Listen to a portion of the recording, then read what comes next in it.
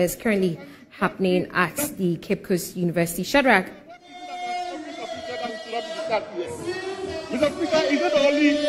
So, Harriet, we are here at the Cape Coast University of Cape Coast in the central region. And then this is the 10th conference for the women and then the youth in the National Democratic Congress.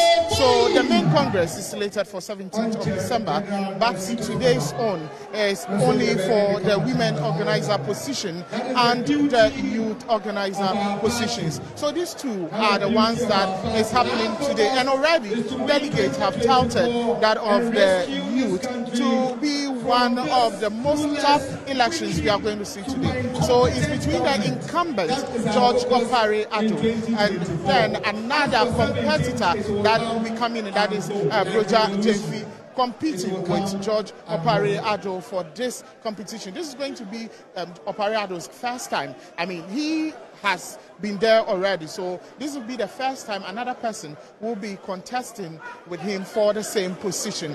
But the next one is with the women's organizer position, where Margaret Anseh is competing with Hannah Louisa Bisu, Dr. Hannah Louisa Bisu, former Agric minister in charge of livestock. So she is also contending or standing out with Margaret Anseh. These two people, Margaret Anseh used to be the MC for Suhum, and they are going to also battle it out for the position of the women's organizer. But from the information gathered here, we are going to have about 886 delegates in the women's conference voting, and then we have some 1,086 delegates coming to cast their ballots for the youth position.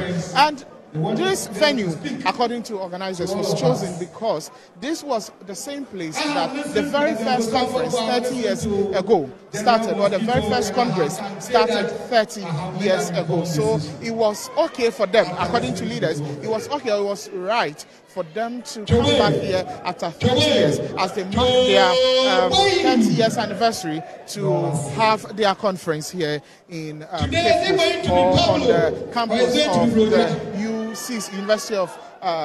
University of Cape Coast here in the central region. But it's about 12:27 now, and then the opening ceremony itself has not started. It's going to be in two sessions. So the opening ceremony and then the actual voting time. The opening ceremony have not started. We are looking forward to seeing the start of the opening ceremony. But we have some executives and delegates trooping in to prep themselves for the main opening ceremony and then the youth conference that is about to start. So it's two, one for the opening ceremony and then the other for the main vote casting. So Harriet, this is what is going on so far here at the University of Cape Coast campus.